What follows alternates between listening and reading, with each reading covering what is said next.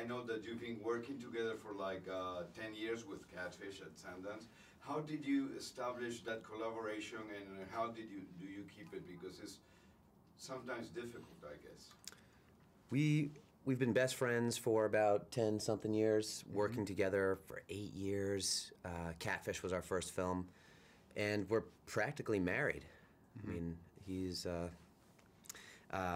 so I feel like we talk a lot, we experience a lot, we share articles, and we're always thinking of ways to, I guess, express and digest what's going on in the world.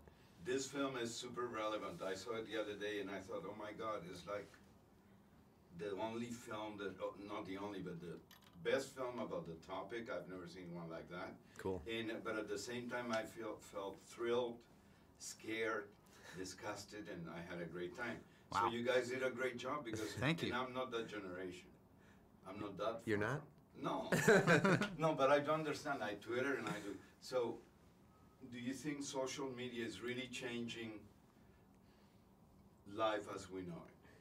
Yes. I think it's changing the way we're relating to each other. I think it's changing the way we behave. I think it's changing the boundaries of what we'll do. And I don't think it's bad necessarily. I just think that, we need to be going into this new the era with our eyes open about what we're doing and how we're changing.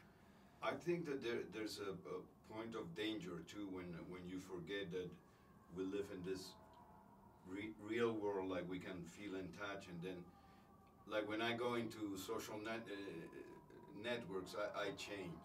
So I guess these people change too, and they do daring things that they wouldn't do in this level of life. Yeah. Yeah, that's always been a topic of interest for us, starting with Catfish. How far will people go to change themselves for a different perception on the internet, to lead a different life? And social media has continued to evolve, and it's become a question of how far will you go to entertain other people and become insta-famous.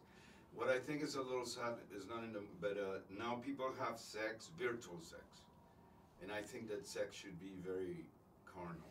Right. I agree. Right? And Yeah. so can you talk about it? Because the French love to talk about sex. Talk about sex.